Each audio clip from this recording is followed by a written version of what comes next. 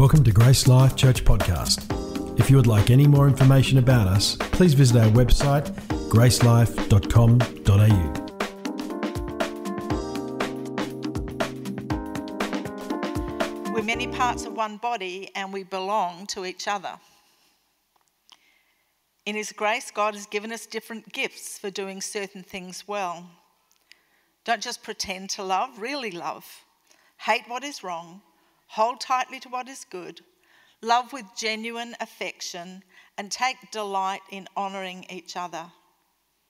Not to be lazy, work hard, serve the Lord enthusiastically. Rejoice, be patient, keep on praying, be ready to help, be eager to practice hospitality.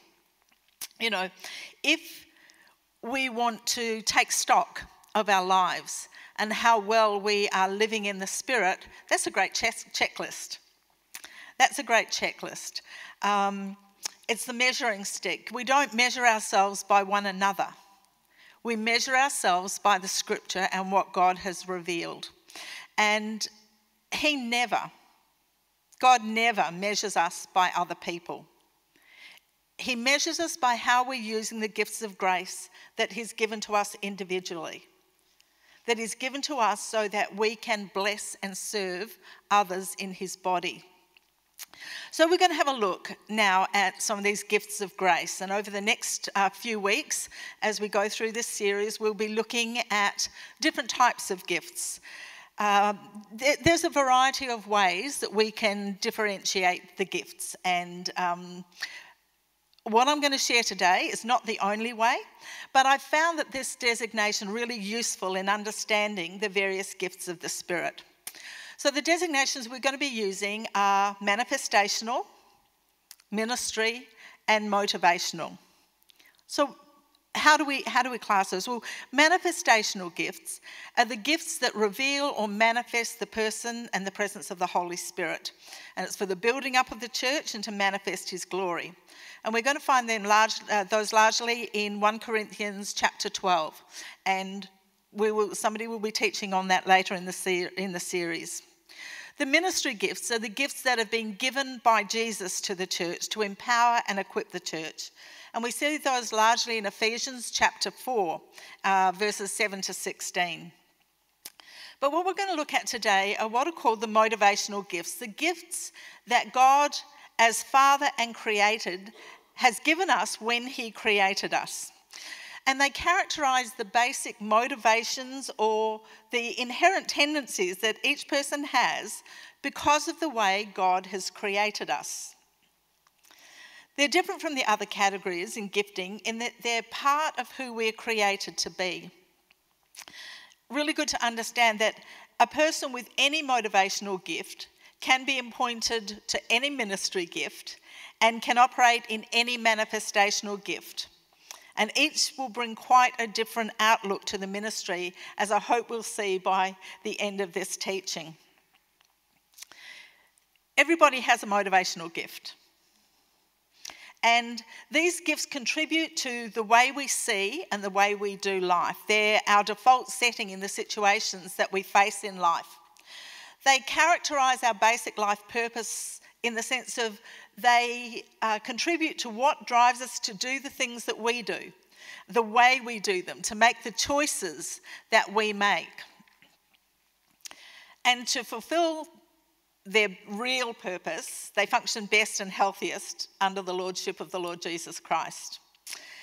It is possible to misuse our gifts and use them in our own strength or for our own purposes rather than under the Holy Spirit's direction. So why has God given different motivational giftings? You know, it's because each gift has a particular focus and allows that needs can be seen that would be overlooked by those with other gifts. You know, at times this can be a source of frustration. Have you ever thought, why are people doing it that way instead of this way? Or why doesn't somebody see that need and do something about it? Why doesn't somebody see their heart? Or this should be such a priority in the church. Why isn't the church doing something about it? sometimes it appears that people don't respond the way we think they should. You know, that is a little clue, it should be the little signal that our gift needs to come into play, because it can help others to see what we see and perhaps what they're missing. A more complete picture can be gained, but conversely, it also gives us the opportunity to consider another perspective that can round out our view. So let's have a look at verses 6 to 8. Romans 12, verses 6 to 8. We've read them already, and in these scriptures, we find that there are 7 gifts listed: prophesying, ministering or serving, teaching, encouraging or exhorting, giving, leading or organising, and showing kindness and mercy. What I want us to do this morning is to have a look at some of the characteristics of these giftings, but also some of the misuses, because sometimes we can see more. The misuses usually occur because we're using them in our own strength.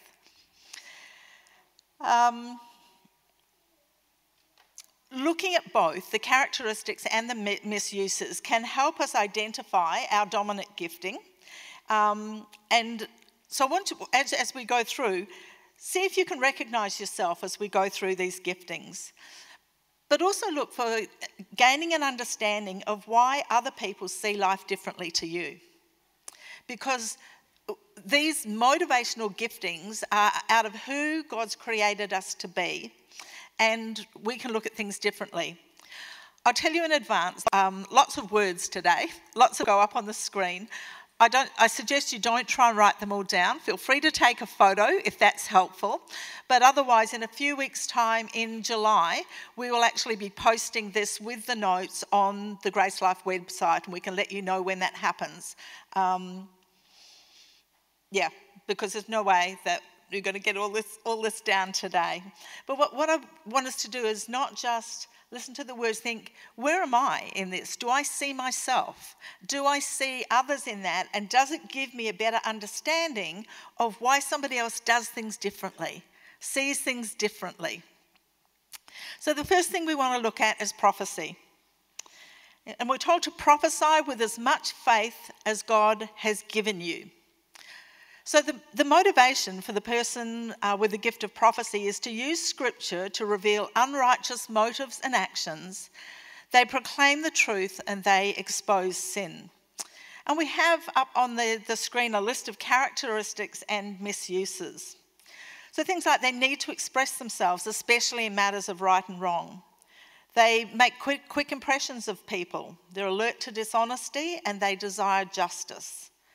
They're open about their own faults and commit themselves wholeheartedly to what they do. They're loyal to the truth versus loyal to people. They're willing to suffer for what is right, and they're persuasive in defining truth. Some of the misuses: they can expose without restoring. They can jump to conclusions, react harshly to sin, and unfortunately sometimes harshly to the sinner. They can be unforgiving, both of others and themselves, condemning themselves. They can be impetuous. They cut off people who fail. They can lack tact in rebuke. We call them, that was very blunt. And they can dwell on the negative person, the negative activity. Peter is a great example of somebody who I believe had the motivational gifting of prophecy. You know, he spoke more than any other disciple in the New Testament, and he became the spokesperson for the early church. He spoke first more than any other disciple, as Scripture records. He was the one who sensed the dishonesty in Ananias and Sapphira. It was Peter who asked, how many times do we have to forgive? But he was also very open about confessing his condition as a sinful man. You know, when others were leaving, Peter said, I will stay, because where else can I go? Jesus has the words of eternal life. He rejoiced that he was counted worthy to suffer for Christ when he was beaten for obeying God rather than men. And in his preaching on the day of Pentecost, many came to know Christ. You know, as we look at the writings of the New Testament, and as I was preparing for this, you know, I saw that in the key writers, so the four Gospels, Matthew, Mark, Luke and John, and then Acts obviously is also written by Luke, and then much of the New Testament by Paul. Each of those men had a different motivational gifting. And so as they present their account of the life of Christ and the life of the early church, their gifting came through. Peter, we don't have a Gospel of Peter, but we understand that what John Mark wrote in the Gospel of Mark is largely Peter's interpretation. It's the shortest Gospel. It's very clear, to the point, black and white, this is what happened. So Peter. The second gift that we see is serving others, and we're told that if we're going to serve, if we have the motivational gift to serve others, we should serve well. And the motivation of the person with the gift of serving is to minister to Christ by meeting the physical and practical needs of fellow believers. By meeting these needs, they free others to perform their functions in the body. I just want to say right now, thank you to all those among us who serve in a practical sense on our teams, the people who put down the carpets and put the seats out today, those who are manning the sound desk and the multimedia, those who set up all the leads and things for the music team today, those who are serving hospitality, those who will be at the info desk. These are examples of serving.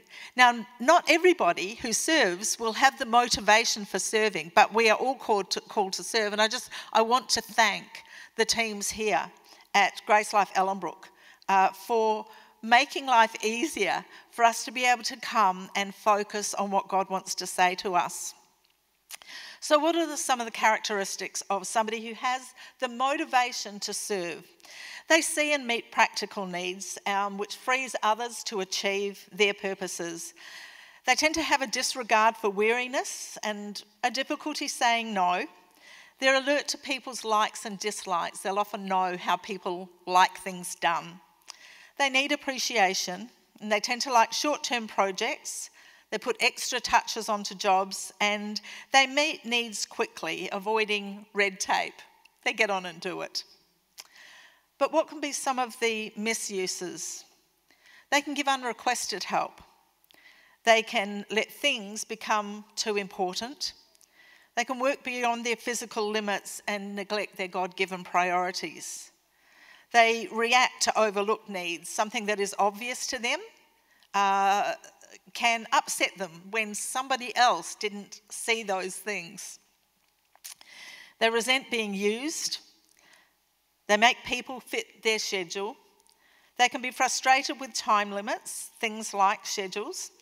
And sometimes they can interfere with God's discipline and hinder repentance because they jump in too quickly. So those can be some of the misuses.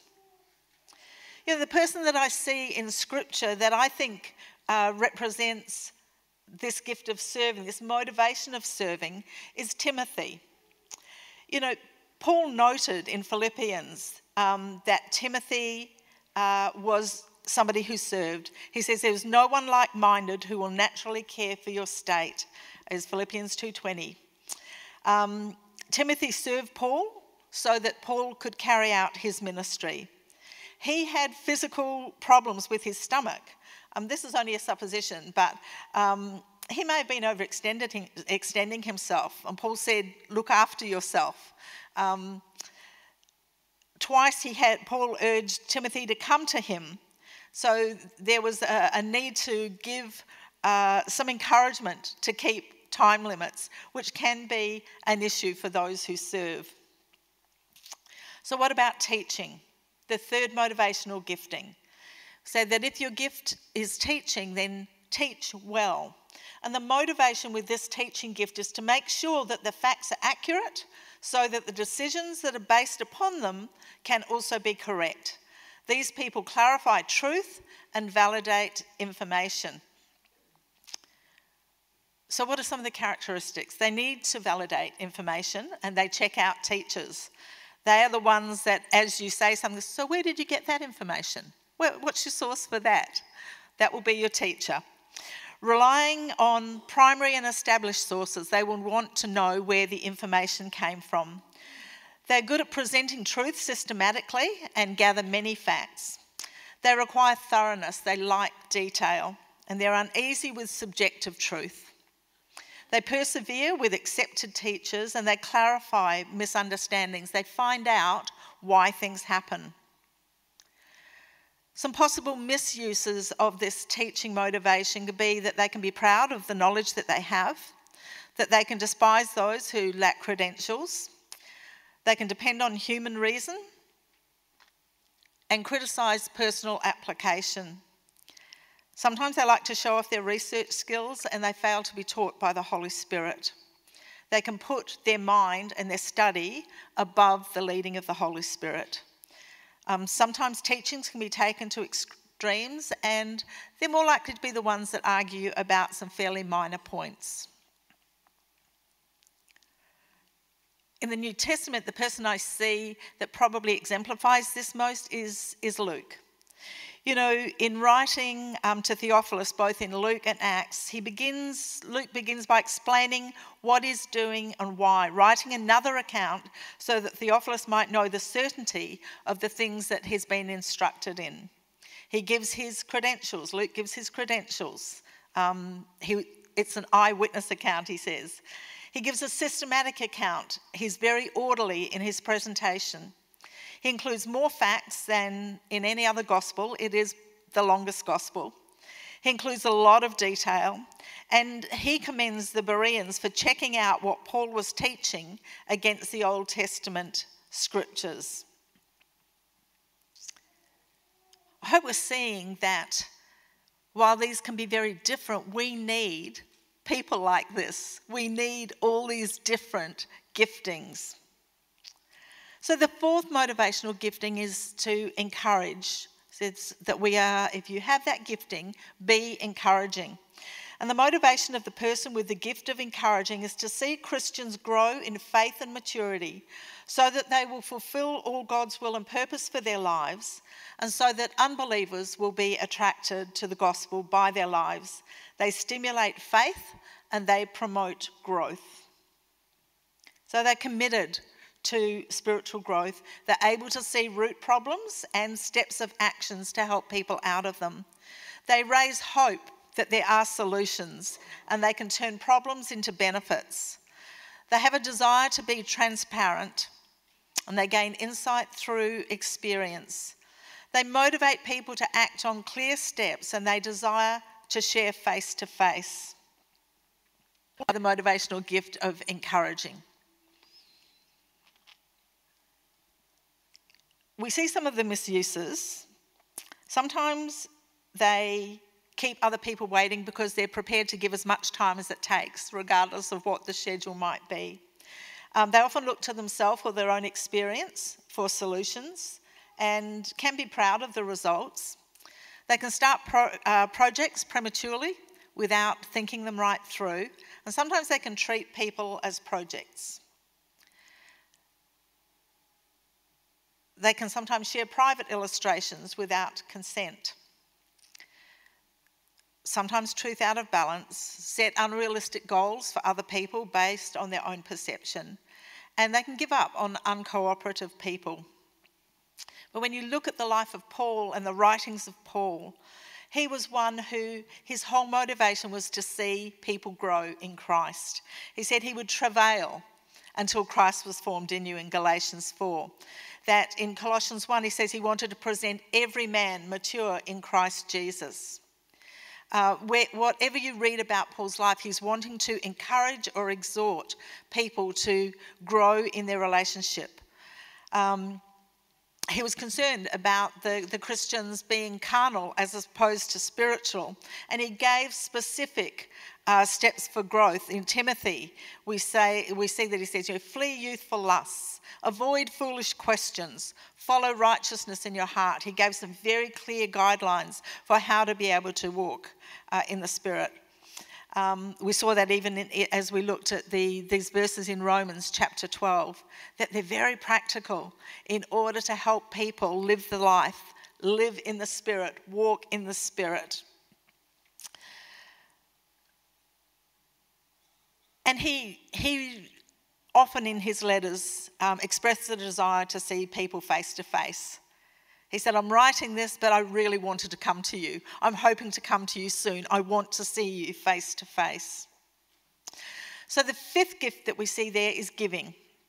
He says that if we have that motivational gift of giving, that we're to be generous. And the motivation of the person with the gift of giving is to make wise investments in order to advance the work of the Lord. There's an alertness regarding how funds are used. And in order to have more funds available, the giver tends to be frugal with their own personal spending. If they don't have their own assets, these givers are motivated to find other sources where funds or resources can be obtained. And they entrust assets to the work of God, maximising the use and the results of giving. So they're able to see resources. And they invest themselves with the gift. They don't just give the thing, the money, the asset. Part of them goes with that gift.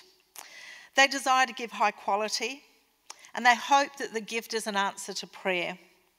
They often desire to give secretly, and they have a concern that giving will corrupt. Usually they are characterised by personal thriftiness. They use their gifts to encourage others to give, and it's good to, they generally are people who confirm their giving with their spouse. What are some of the misuses? Well, there can be a hoarding of resources for themselves or using gifts to control people. There can be a tendency to force a higher standard of living by being dissatisfied by what they have. Some feel guilty about their personal assets. They reject pressure appeals and therefore can sometimes miss the opportunity. They like to give in their own time. Sometimes they can give too sparingly to their family, and their focus can change from people to projects. Sometimes they cause people to look to them rather than to God, or can wait too long to give. You know, the Gospel of Matthew was written by a giver. He was a tax collector originally, so we see many of the misuses in the pre-conversion life of Matthew. But when he came to Christ, he, in his writing, had the giver's ability to discern the value and provide quality that lasted. You know, he was the one that spoke of the Magi's gifts as treasure. He spoke of Mary's ointments as very precious and Joseph's tomb as new. He looked at and saw value in what was being given. You know, he was the only gospel writer that talked about giving secretly and not letting people know that you were giving. And he shared his gospel from the perspective of a giver. The sixth motivational gift is leadership ability. We also see in another part of Scripture that sometimes it's organising. And Paul exhorts us in Romans that those who have that motivational gift to take their responsibility seriously. Take their responsibility seriously. The motivation of the person with the gift of leading or organising is to coordinate the efforts and resources of many to achieve agreed upon goals. They manage the assets of human abilities and time, and they can visualise the final objective and know how and when to delegate tasks. They plan ahead and they complete tasks. So they're able to visualise. They need loyalty in the people that are working with them. They have an ability to delegate, and they have an ability to withstand reaction to the leading or the task, those who don't agree with them. They can make jobs look easy, and they're very alert to details. They can complete tasks quickly and are able to be decisive. And they are the ones that plan right through to the cleanup. So it doesn't just stop at completing the task, it's like everything's back in its place and ready for the next group. What can be some of the misuses? They can view people as resources, only as resources. They can build loyalty with favouritism. They can use delegation to avoid work. They're unresponsive to appeals as in people coming to them and saying, I think something's not quite right, and that can be difficult for them to respond to. They can put projects ahead of people. They can overlook serious faults on the basis that, but he's a good worker. They can fail to explain or praise. They can force decisions on others and coerce people to do what they want. And they can lose interest in the finished job. Once it's done, they want to move on. Nehemiah in the Old Testament, I think, is a great example of having this motivational gift of leadership ability, an organiser. You know, he visualised the task. He actually required his workers to make an oath of commitment to actually be involved in the work of rebuilding the walls. He delegated appropriately and organised the people to be the most productive that they could be. He dealt with opposition. He took a seemingly impossible task of the walls of Jerusalem broken down, and he made it easy by breaking it up into smaller tasks that groups of people could do, and very alert to detail. The seventh motivational gift is the person who shows kindness or mercy, that they're to do it gladly.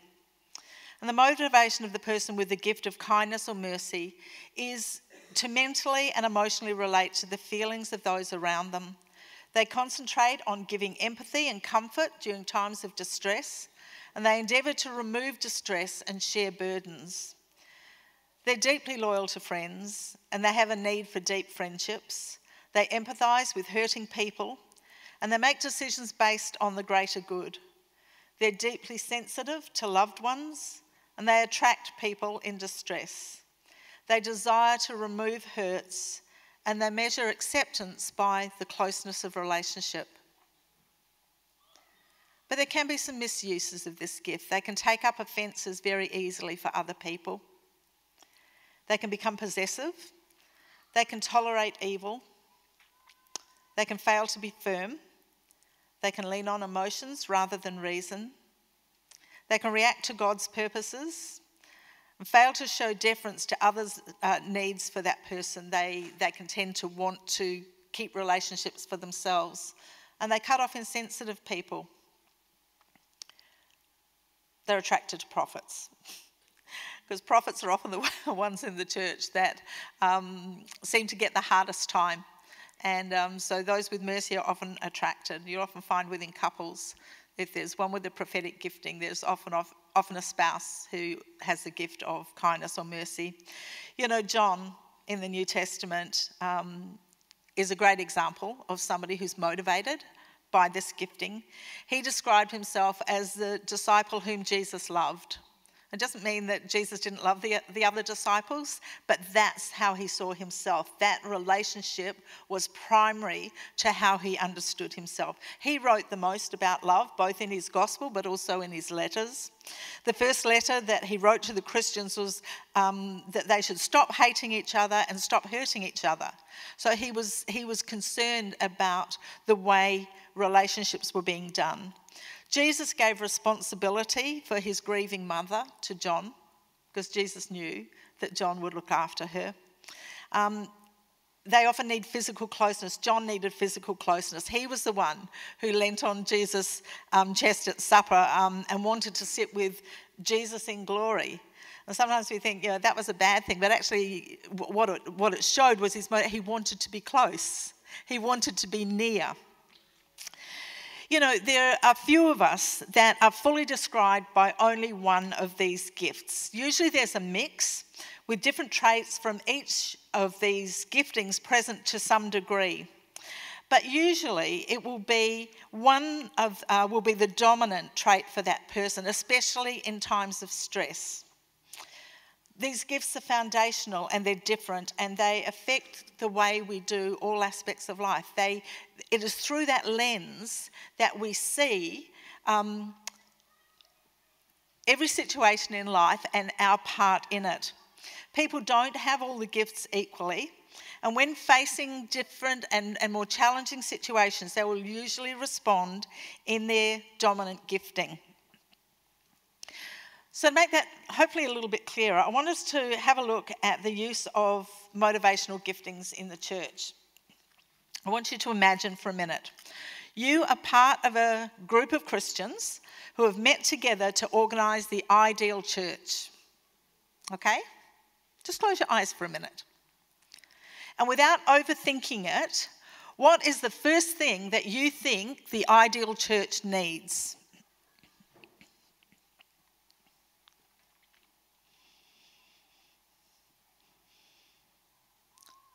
Okay, as we go through this, just keep that thought in mind. So each of these Christians that has come together in the group represents a different motivational gift. What each one emphasises will tend to be based on their spiritual outlook that's influenced by their motivational gift. So as we present these, just see if you hear yourself in any of these. So the one with the gift of prophecy will tend to want well-prepared sermons that expose sin, proclaim righteousness, and warn of the judgment to come. They want things to be laid out black and white and really clearly. Those who are serving with the gift of serving or ministering, they feel the ideal church should have practical assistance to every member of the church to encourage them and to help them fulfil their responsibilities. The one with the motivational gift of teaching says we need in-depth Bible studies with special emphasis on the precise meanings of words. The one with the gift of exhorting, personal counselling and encouragement should be available for every member to assist them in applying scriptural truth to their daily living. We need to help them do whatever it takes to help them live this out. Giving. The person with the motivational gift of giving will want generous programs of financial assistance to staff, missionaries, and other ministries. Leading. The person with the motivational gift for leading will want a smooth running organisation throughout the church so that every phase will be carried out decently and in order. And mercy or kindness. Special outreach and concern for the precise and varying feelings of individuals with a readiness to meet their needs. 7 people with 7 different motivations, if they come together to look at what the ideal church would be like, will give a well-rounded picture if they will listen to one another. And I hope this example shows the importance and the necessity for every gift that God has given to be in operation. Otherwise, important areas of input and care for the church would be overlooked. Together, they cause the one body to work effectively and to make manifest God's great provision for the church. You know, the ultimate expression of every gift is personified in Christ. The more we become like him, the more we will express each of these gifts in a balanced way, even though we will use them from one dominant motivation. When we're functioning with our gift, there'll be a sense of purpose and joy and fulfillment, and we'll see maximum fruit for minimum weariness when we function within our gifting.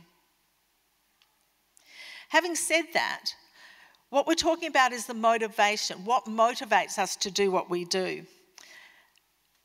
If you've managed today to kind of think, I think I might have an idea of what motivates me, what my motivational gift would be, we need to understand, though, that each of us is commanded in Scripture to perform the functions of all 7 gifts, regardless of what our particular motivation will be. So none of us are let off the hook and say, well, I'm like this, and so that's how I'm going to function, and I don't need to worry about the others. Because in 1 Corinthians, Paul says that we should all have a desire to prophesy. He would that everybody would prophesy. We can all prophesy, but from our own motivational gifting. And so what comes out of our mouth and the concerns that motivate the prophecy can be different. In Galatians 5, it says, by love, serve one another. We are all called to serve. In Matthew 28, go and teach all nations. In Hebrews chapter 3, but exhort one another or encourage one another daily. In Luke chapter 6, give and it will be given to you. In 1 Corinthians 14, let all things be done decently and in order. And in Matthew 7, blessed are the merciful, or blessed are those who show kindness. The fact that we are motivated by a particular gifting doesn't mean that we don't function in other areas, but we will bring that same motivation. The behaviours might look similar, but the underlying motivation can be different. And it's only as we learn the skills of the other 6 gifts that we're able to use our own gift effectively and to appreciate what others bring to the conversation, their insight, the way they see things. People will see things really differently.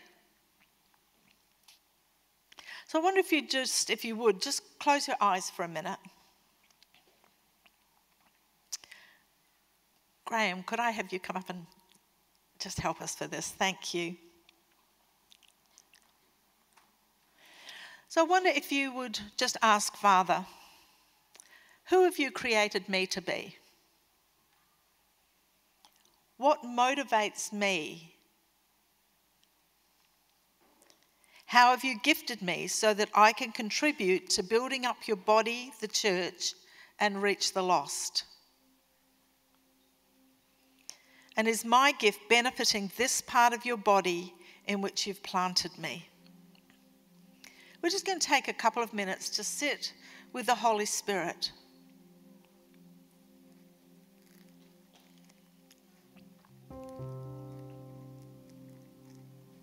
If we don't know our gifts, if we don't know the way God's created us and how He wants to place us in the body, then the body can be missing out. So, Father, who have you created me to be? What motivates me? How have you gifted me to contribute? And am I doing that, Lord? Am I benefiting? Lord, your body here at Grace Life Ellenbrook with the giftings that you've given me. Let's just wait on the Lord for a couple of minutes.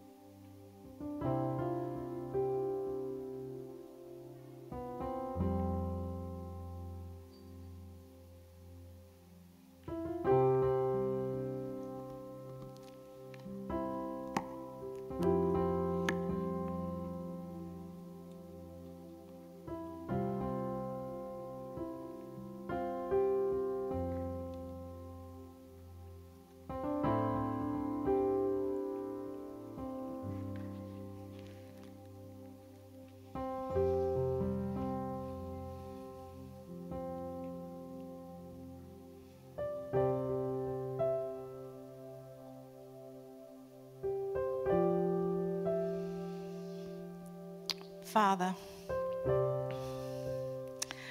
we thank you that you have created every person here, and in fact, every person who has ever come into this earth.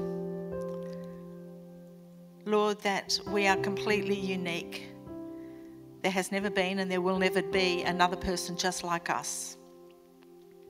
But Father, you know the purpose for which you have brought us into this world at this time. Lord, living where we're living right now.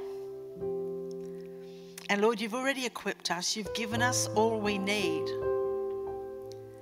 Father, that you would help us become aware of what motivates us.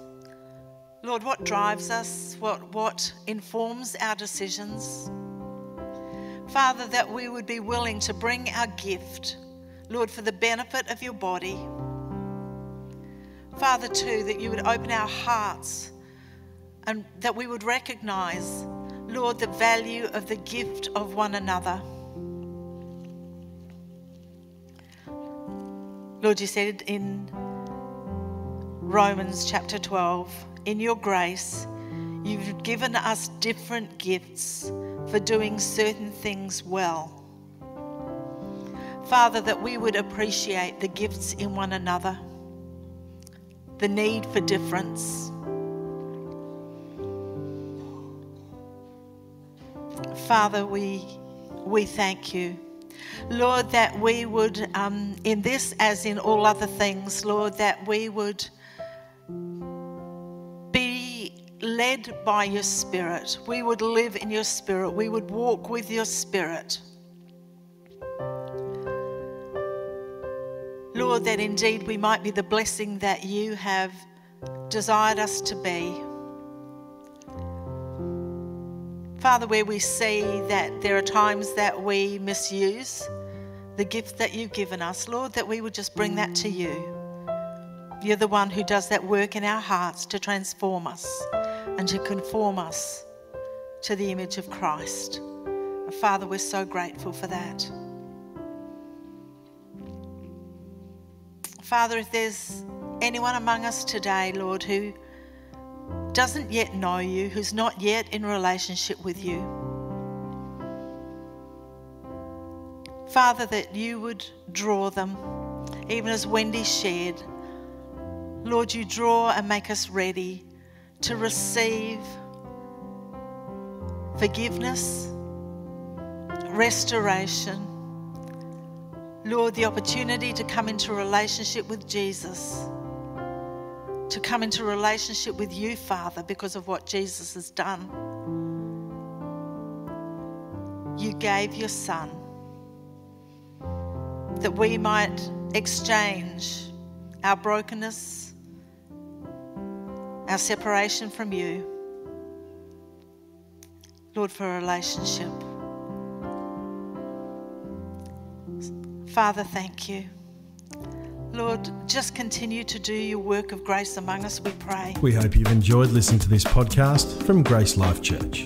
For more information about us or any of our services, please visit our website at gracelife.com.au.